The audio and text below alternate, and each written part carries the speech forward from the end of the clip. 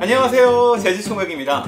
오늘은 아주 저렴한 벽걸이 온풍기를 소개해 드리겠습니다. 함께 살펴보시죠.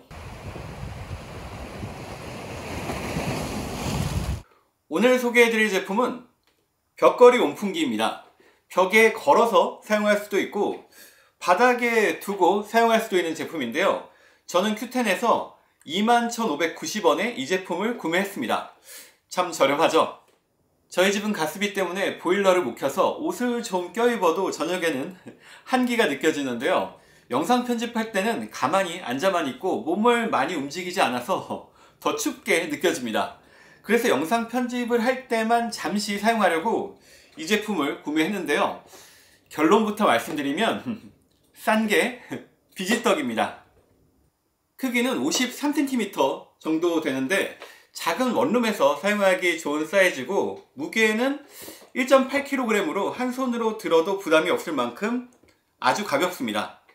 제품 소재는 플라스틱으로 조금 저렴해 보이지만 디자인은 나름 깔끔합니다.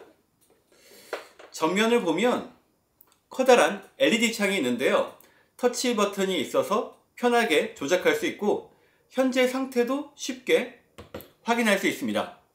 리모컨도 포함이 되어 있는데요, 벽에 걸어서 사용하면 버튼 누르기가 쉽지 않은데 리모컨으로 편하게 사용하면 됩니다.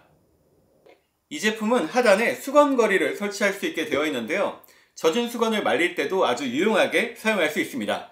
온도는 최대 40도까지 설정 가능하고 타이머도 12시간까지 설정할 수 있습니다. 나름 냉풍 기능도 있는데요, 그렇지만 이건 냉풍보다는 약한 바람이라고 할 수 있습니다. 히터가 틀어지지 않은 상태에서 그냥 바람만 나오는 거죠. 성능은 어떨까요? 내부에는 2000W 세라믹 히터가 있어서 초저음 초강력 난방이 가능하고 과열 보호 안전 기능까지 갖추고 있습니다. 이 정도면 초절정 가성비를 자랑한다고 할 수 있는데요, 제가 앞에서 싼 게 비지떡이라고 말씀드렸죠. 초강력 난방은 조금 과장된 것 같고요, 그냥 뜨거운 바람이 나오는 정도입니다. 일반 히터와 큰 차이가 없죠. 그리고 온풍이 나와서 그런지 실내가 순식간에 건조해지는 느낌도 있습니다. 작은 방에서 온도를 30도로 설정하고 1시간 정도 사용했을 경우 온도가 올라가기는 하지만 습도가 떨어지면서 실내가 조금 건조해지는 단점이 있습니다.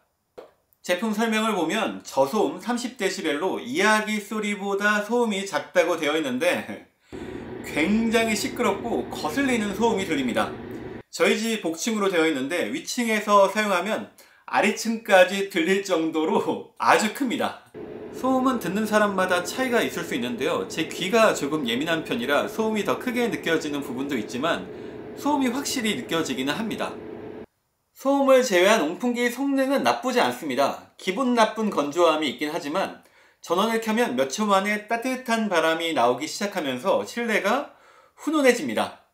소음만 크지 않았다면 가성비 좋은 괜찮은 온풍기로 소개할 수 있었을 텐데 저소음이란 말이 거의 사기에 가까워서 이 제품은 별로 추천해드리고 싶지 않습니다.